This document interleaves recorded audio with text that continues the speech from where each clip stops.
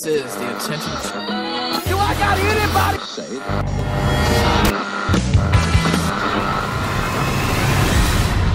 Gadget Gurus Network. Hey everyone, it's Jeff Farina, and you know what? It's been a while since I made an unboxing video, and this one's kind of a joke, only because I was talking to Bill Stebbins, one of the hosts of the simulcast last night, about me getting a touchpad from a friend of mine. He was able to secure two of them and gave one over to me. And for those of you who don't know, this is a discontinued product. HP bought Palm, created the touchpad, which is their version of the iPad, killed it off last week, WebOS, the hardware for WebOS, because they weren't selling very well. Best Buy had around 200,000 of these guys and sold maybe 2,000. Before the fire sale took place, HP marked these things down to $100, and they became a hot item all of a sudden, and they're extremely hard to get now. They're going on eBay for $300-400, which doesn't make a lot of sense to me when you can buy an iPad for that price used. But hey, it is what it is. So because Bill wants me to do an unboxing video, and because many of you, let's face it, want to see an unboxing video of a product that's dead and that's been out for 3 months, let's go ahead and unbox this. So this is a true unboxing, as always I do in my fashion. As you can see, there's still some tape here. It's still sealed up. So it's probably going to be dead. I've been advised that it's probably dead out of the box. So what I'm going to have to do is most likely plug it in to my USB hub to get some kind of power to it so that I can show you guys what's going on. This is the 16 gig model. As you can see, there's really nothing interesting on this box whatsoever. Basically blank around all the sides. Nothing there, just some information here. Now, today is August 25th. I actually have to cut these seals. Today is August 25th, and there's actually I guess you could call it a bounty, if you will, out on a few websites for the first person to hack the touchpad to run Android. Right now, at least last time I saw it, it was at $2,150. So if you're able to hack this device and put Android on it, you will get $2 grand. So considering a lot of the people that modify Android, the CyanogenS of the world and that sort of thing, they do a lot of this stuff on the weekends in their spare time. So for $2,000, someone's going to get paid. It's only a matter of time before it's actually modified to run that. Now I'll tell you right now, this tape is a pain. This is the same exact knife I use for all my unboxings. This tape is a pain. I already dented the box over here. So it's a huge pain to cut through.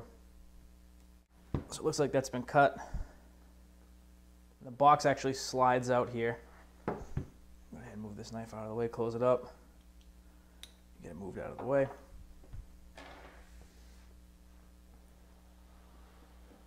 So it slides right out.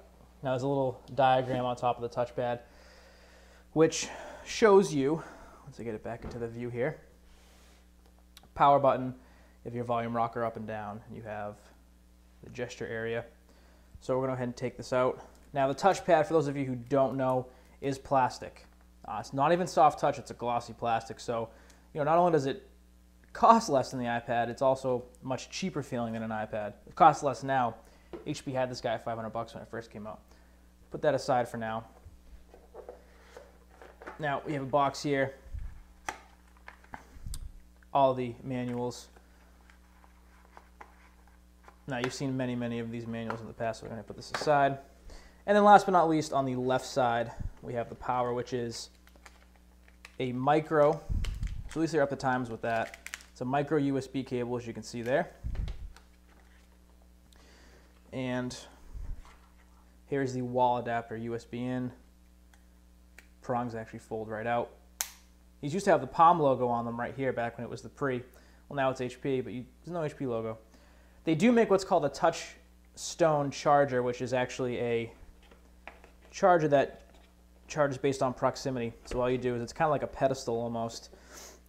You put your touchpad right on that stand, and it will charge wirelessly through the stand to your touchpad. I'm hoping to get my hands on one, but just like the stock of the touchpad, the accessories are getting harder and harder to find as well. I tried to get a case, can't find it right now. It's sold out at all the Best Buys around me, so may have to look online and we'll see what happens. So let's go ahead and get the touchpad back into the full frame here.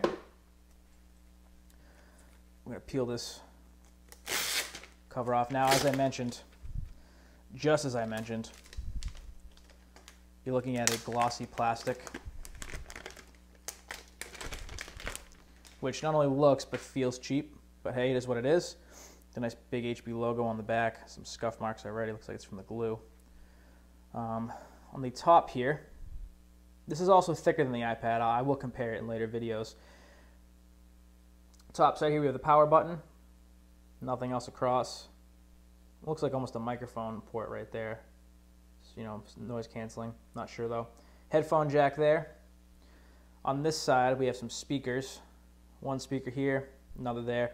I believe this does have the Beats by Dre that HP was working with, so the sound is supposedly going to be pretty good. We'll test that out. On the bottom you have the micro USB. On the side we have the volume up and down rocker, which give it a nice snap sound when you try and use them. Let's go ahead and see if it turns on. I doubt it has any juice. Oh, and we are getting the HP logo. Now as you can see, it's a fingerprint magnet. Let's go ahead and zoom in here. Now what's very cool about the touchpad, and I actually didn't show it on the camera, there's a little gesture area / home button.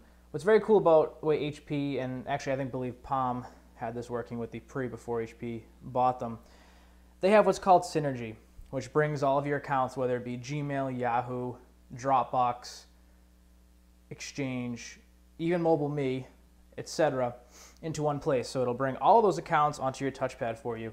They'll also give you a 50 gigabyte box.net account for free by buying a touchpad. So that's one added perk right there, that you now have a 50 gig box.net account. One point that I heard mentioned today is that the touchpad has a Kindle app.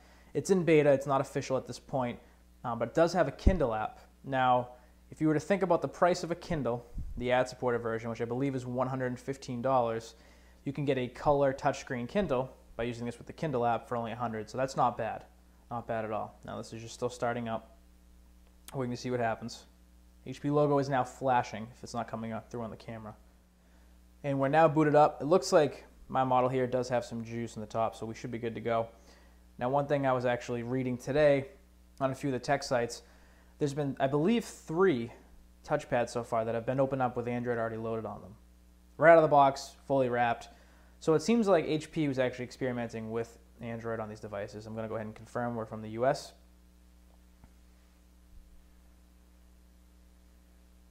And it wants me to join a wireless area. Now I have a private Wi-Fi network, so I'm going to go ahead and enter those details now. Okay, so I've gone ahead and entered the wireless network details. As you can see, one thing I just want to note, you have the number pad at the very top, the number row, which is nice. And you can actually change the size of the keyboard, which I can get into later on. Let's go ahead and sign in here.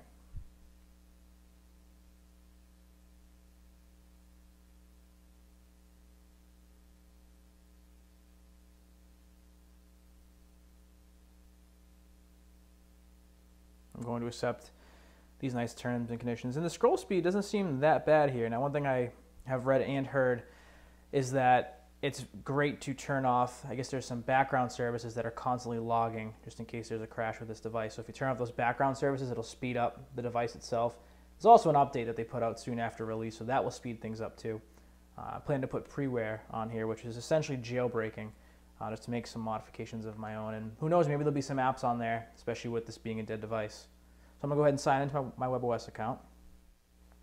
All right, now that I've signed in, it wants me to accept the Google terms and conditions, which at quick glance looks like it's for location services with the maps, navigation, camera, and just type, which is the search function. So if I search for pizza, for example, it will use my location to find the closest pizza place. So I'm going to go ahead and do that. I have no problem with that. Now it wants to name our device for devices that can be changed later. So I'm going to change this to Jeff's touchpad. Now the keyboard, from what I've used so far, I actually like. The screen doesn't seem as accurate as an iPad, for example. But so far I do. The keyboard feels responsive for the most part. Definitely have to get used to where the symbols are and that sort of thing.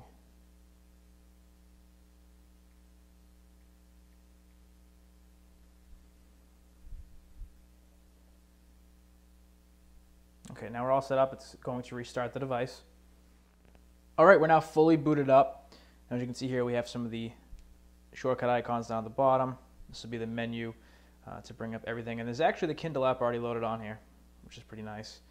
As you can see, there's an apps, a download section, which brings you to the app catalog. You set your favorites and the settings. So what I'm going to do right now is just get my Synergy accounts all set up, and then I'll get Preware working on here, put it into developer mode, and go through all those motions. What I'll also do is, when I come back after doing all that, give you guys a look at the touchpad itself, software-wise, being the browser, the performance, the whole 9 yards. So thanks for watching, everyone. If you like this video and you want to see the next video in the series, I know it's a dead device, but hey, you know, it's all in fun. Give this video a thumbs up. And as always, you can catch me every Wednesday on the Simulcast podcast and at pocketnow.com with the latest smartphone reviews. Thanks for watching, everyone.